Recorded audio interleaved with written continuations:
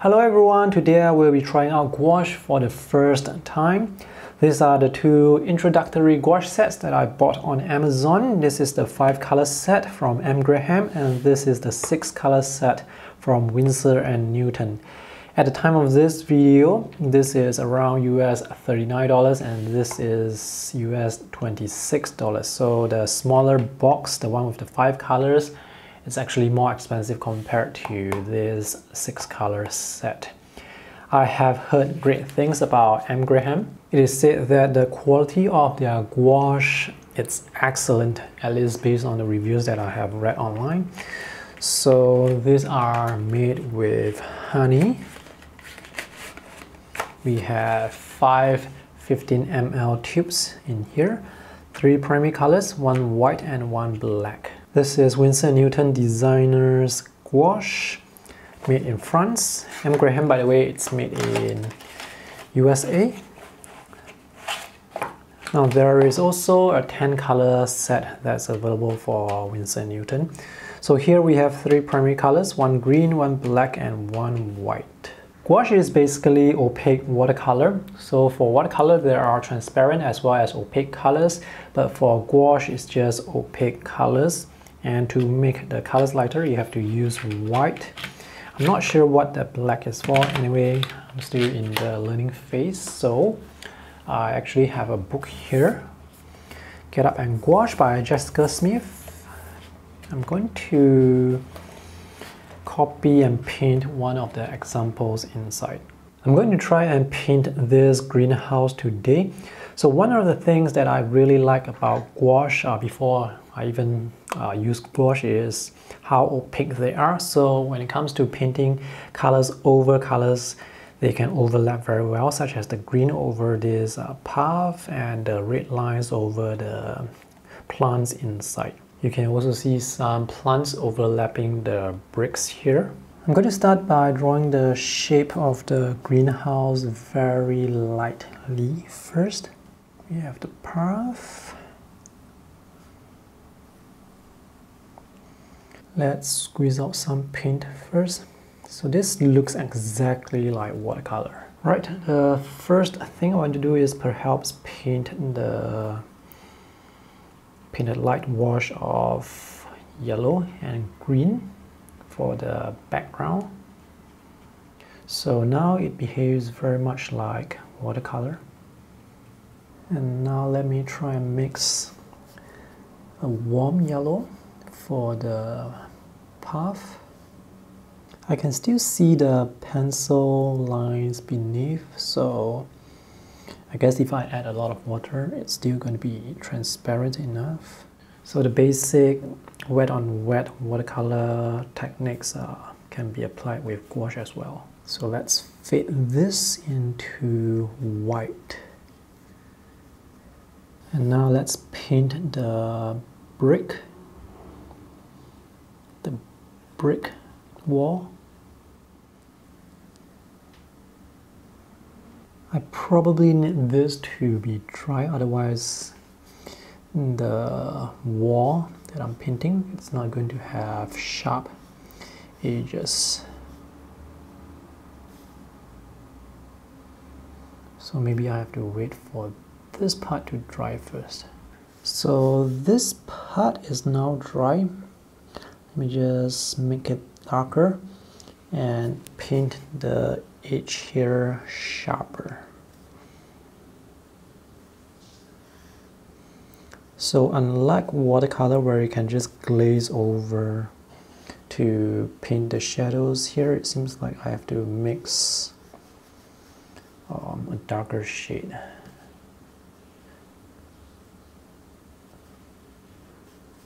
Okay, let's put some dirt here.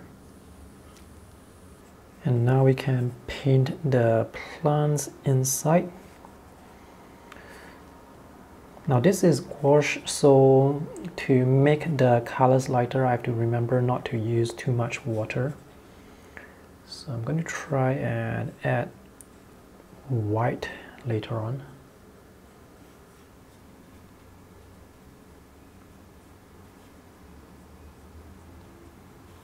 My leaves, they don't look nice. Alright, for the darker plants, let me try and mix black and see what happens. I'm going to paint something here. So it looks like the covering strength of the opaque paint, it looks good. It looks quite opaque. But painting darker values over lighter values, it's easy. Later on we'll try and paint lighter values over darker values and see how opaque the paint really is. Let's paint another layer over the layer earlier. So this is, I added too much black. Let me use phthalo green and red instead of adding black to the green. And now I want to add a white top to the brick wall. It's still a bit transparent, so I need to add a lot more white. So now it looks opaque enough. Let me cover the white of the paper. The color that I have here, it looks opaque, but it doesn't look clean enough for me, so I'm going to use a lot more white and paint over this. I think it looks better now. And now let's paint the lines for the bricks. And lastly, more plants. So the order at which you paint, it's actually very important. I wasn't able to paint the plants in front of the brick earlier together with all these plants because I need this to overlap the brick wall. This, as you can see, it's not opaque enough, so I have to go over it another time. Let's see how opaque the yellow is. I'm going to paint light over dark. Let's draw the frame for the greenhouse. This is concentrated red. The red is actually not totally opaque because I added water. I mean, if I don't add water, then it's going to be very difficult to paint with the really thick paint. So far, the colors, they do look very vibrant. Let's add some flowers here and some white flowers here. And just like watercolor, I can add some splatter marks as well. This is the completed sketch. So what did I learn? The order of coloring, it's important. If you do some planning in advance, it's going to make it easier to paint later on. I still use a lot of water to get the lighter values, so I need to remember that I'm using gouache. So in order to retain the opacity, I have to use white to mix with the colors. And the colors, they are very vibrant. So this is Winsor & Newton Designer Gouache. So this part here, so for gouache, I painted the brick followed by the plants. If I'm using watercolor, I probably would paint the plants followed by the wall. So this is the red over the plants.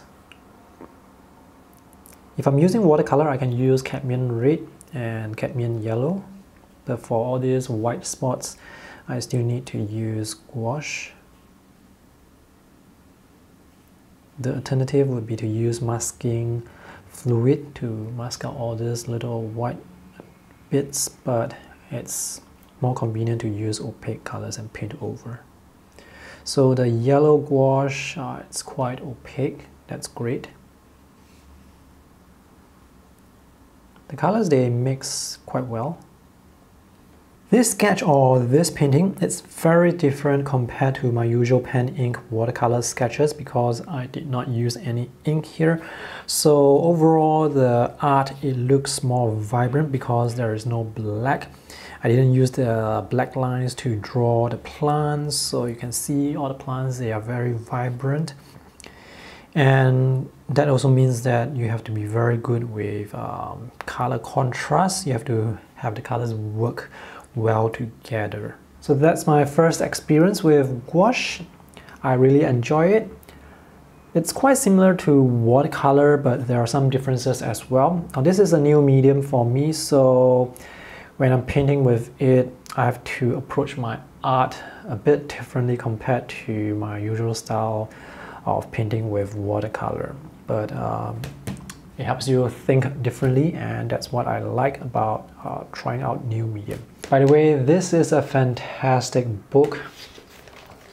The examples in this book, they are very beautiful. I'll put some Amazon affiliate links in the video description below, so that you can find this book online in case you are interested to buy one for yourself. Alright, thanks for watching today's video. See you guys in the next one. Bye!